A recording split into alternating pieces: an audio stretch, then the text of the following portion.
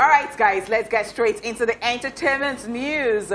Chris Attoh remarries for the third time. Ghanaian actor Chris Attoh has found love again, and he has reportedly gotten married for the third time to his Nigerian lover, Chinecherem Eze. According to reports, the actor had a secret court wedding with a US-based investment banker in California last month, while over the weekend they had a proxy traditional wedding in Nsukka, Enugu State. If you would recall, Chris Attoh was first married to Nigerian movie star Damilola Adegbite in 2015, but things fell apart as they got divorced in 2017.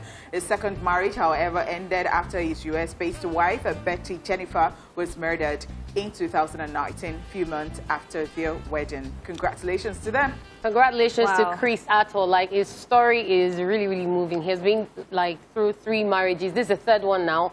And you know, there's this thing Yoruba say, Olori Oko. So in his case, Olori Yawo. I don't know if I would say it's moving. I'm a little bit scared.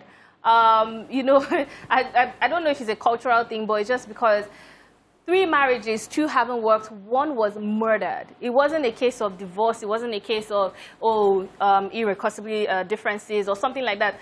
I just feel like I'm a little bit worried about his new wife, to truth be told. But at the end of the day, it's like you have to drink your own tea and mind your business. Exactly. And just wish them all the best. We can only wish them the best. Yeah, we can only wish them the best. Congratulations. Congratulations to them.